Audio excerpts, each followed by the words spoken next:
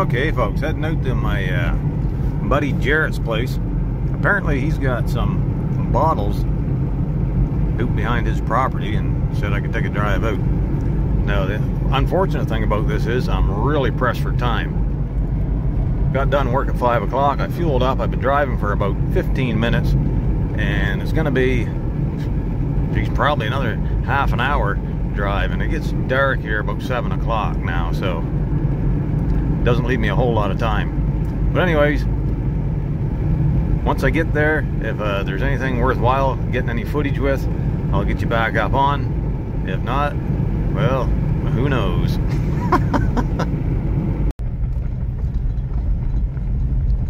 Yeah, there's a view.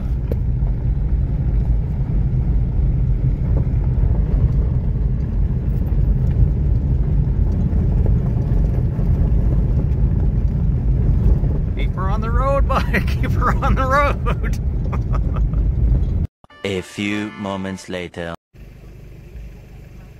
Well, folks, I didn't get any footage at the dig site, but this is basically the only bottle I got there. It was worth saving. The KuYper Square Face, I think it says. Who the KuYper mighty takes, soundly sleeps, and fit awakes. Ha! It's got a little saying on it. It is a screw top. First time I've seen one like that. Pretty cool bottle. And I'm just down the road here a little ways from where I was digging at my buddy's place. But it's an old area. But unfortunately today, this one here is all that come out.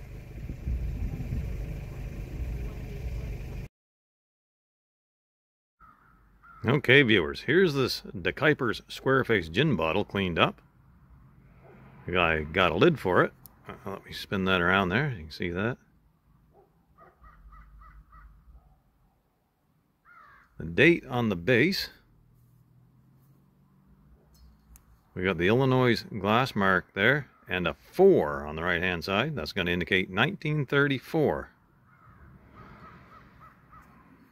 And also the saying on it says, "Who the KuYper nightly takes, soundly sleeps, and fit awakes." That's a nice little bottle, and I suspect that's probably worth about 10 bucks, I'd say. Lovely color, and a nice embossed one at that. Well, folks, I'm right in the willywags here, but I got a patch of stuff. All kinds of debris through here.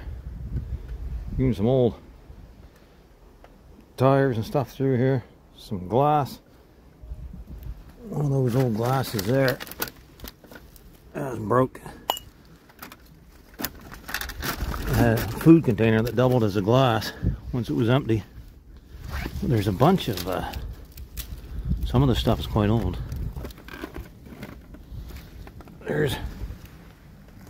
Okay, there's a KuYper gin bottle lid there. That's probably from the 30s or 40s. I'll take that lid. That's in good condition. I probably have a bottle that'll fit on. I'm gonna have to come back in the future because there's still all ice and snow here. But no telling what might be in here. It looks like it's been all plowed up and it's kind of buried. So, a little bit of work, I guess. I'll get back at you. I'll have a quick look around, and if anything's on the surface, I'll get you back up. Okay, so I do see some old stuff mixed in here. Check this out. Shard to a blue crown mason jar. Well, that's quite old. And right here, that's frozen into the ground, but it's a very purple manganese glass piece. Oh, there's some more there inside that bucket. Wow, look how purple that is. Very nice. That is very purple. Cool, cool, cool.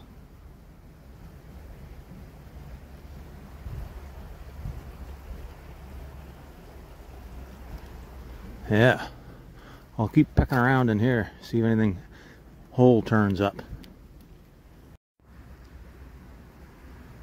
Well, the majority of this stuff definitely looks like it's from the 50s and 60s.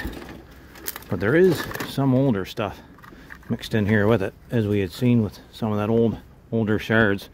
The manganese glass and the old broken crown mason jar. Look at that old ray gun, probably from the 50s or 60s. Right here, if I can reach it, there's an old Lysol cork top. That's probably from the 40s, maybe even the 30s. So that's a little bit older. I'll take that one. Green liquor bottle down there. Yeah, this stuff, all wire fence all through here. There's a metal cup over there. Galvanized bucket. Yeah, there's a bunch of stuff all down underneath there. So, no telling what we might find in here once this thaws out. Just sort of a random look, so yeah, there's some stuff in here for sure.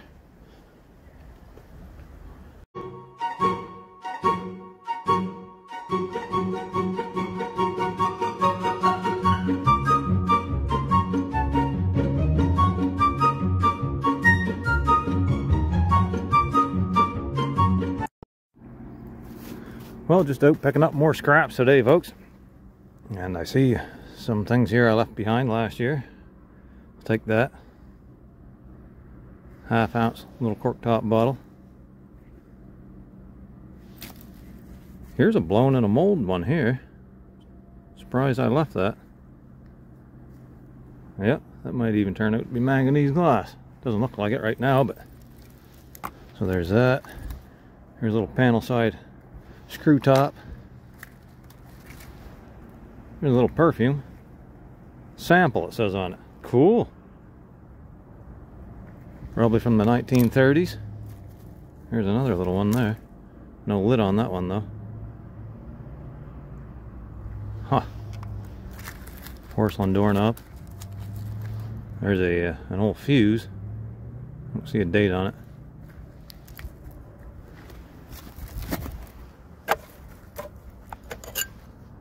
Big piece of cobalt blue glass. I'll take that. Put that in the shards box.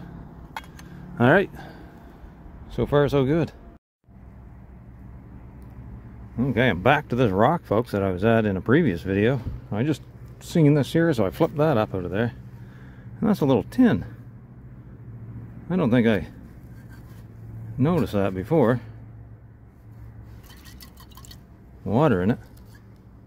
A little brass tin or something. And here, there's a nice Listerine corker. I'm sure I can get $1 for that. Date on the bottom, 1934. That 4 over here beside that Owen, Illinois glass mark means that's from the 30s, 1934 to be exact. If there was a dot beside it, it'd be 1944. Here's a Mellon's food jar here. Ah, it's all cracked. I bet that happened this year too. I should have taken that. It's a shame. Oh well, can't win them all. I'm going to take this here though. Get that opened up. Well folks, I'm out of here for today. There's a few more spots I'd like to hit, but I think there's still too much snow on the ground. I did get a few more finds out of that spot right there though. So that's one of the things I'm going to be doing this year, along with digging, is I'm going to be going around to my previous locations and cleaning up on some of my leftovers, the ones that I've left behind. Alright, so I'll probably see a few more episodes of that activity.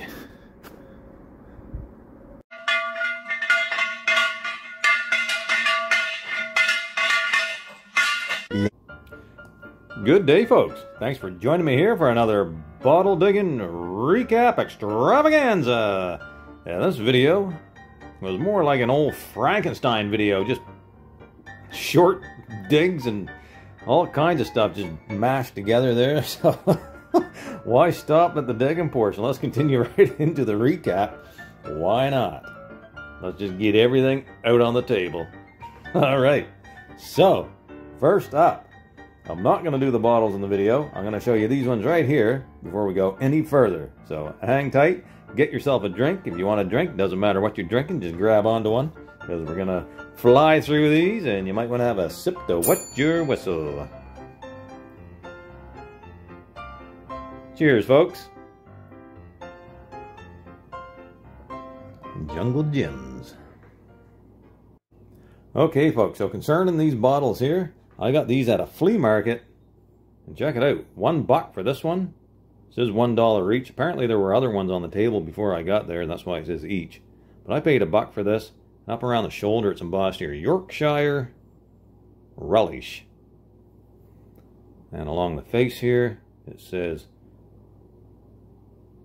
Goodall Backhouse and Company. I couldn't find an exact date online.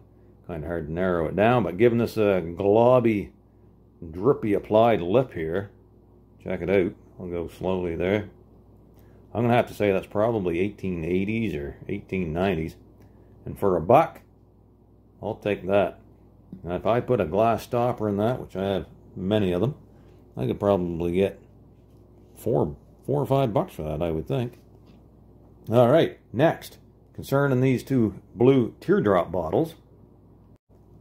An old gal had 4 of these on her table. Check them out. They're from the 1970s, so they're not real old. Nice cobalt blue Teardrop bottle. 4 of them on her table. Guess how much she wanted for them? Just take a guess. $5 for all 4. As you can see, I've only got 2 left, because I've sold 2. Put down in the comments how much you'd pay for one of these, because I was surprised at how much I got for them. Just take a guess, or how much do you think you would pay for one of those? People love cobalt blue bottles, folks. They collect them.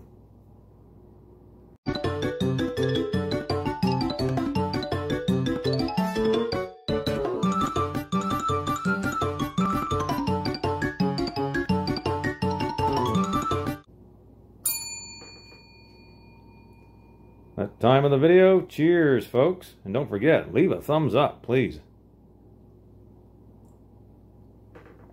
I'm going to just quickly get these 3 off the table and get into this box of bottles here. I like the way that's all separated. First, I'll show you this one that was found at the beginning of the video. It's the KuYper's Square Face Gin Bottle. Who KuYper nightly takes, soundly sleeps, and fit awakes. Date on the bottom, got the Illinois glass mark, Owens Illinois glass mark, sorry, and it's going to be 1934.